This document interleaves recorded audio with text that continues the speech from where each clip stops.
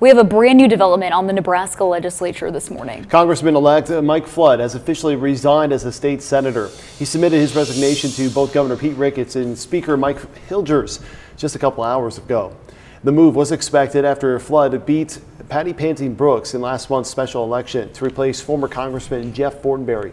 It all happened on the same day that Fortenberry was sentenced to 2 years probation after he was convicted of multiple felonies. Flood will be sworn in at the U.S. Capitol tomorrow. He will serve the 1st District for the remainder of the year. Flood also has a rematch with Pansy Brooks set for November.